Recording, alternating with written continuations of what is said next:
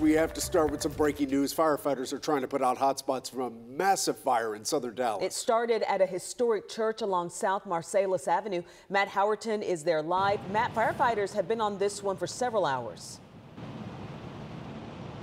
Yeah, that's right, Chris and Izzy. This has been a massive effort from Dallas Fire Rescue to get this fire under control at the Saintsville Church of God. At this time right now, we have at least 3 ladders over this fire. Let's take a live look from 8TV, our chopper in the air right now. We're pretty much at the point in this phase where the fire's out. They're trying to mop things up and they're focusing on hot spots at this point of the afternoon. But earlier, this fire, it was raging just before 2 p.m. We're told by the church secretary that she and others in the building, they saw smoke, decided to evacuate and then call 911, and that's obviously when this fight began. They told us that they all got out safely, which is good news, but as you can see, things do not look very good for this church. It's not in a very good condition at this moment in time. Members have been coming here, they've been watching firefighters put this blaze out, and they've all just been heartbroken seeing their church crumble, especially on the sides that were pretty much hit the hardest. I want to talk about the next thing right now, which is the heat.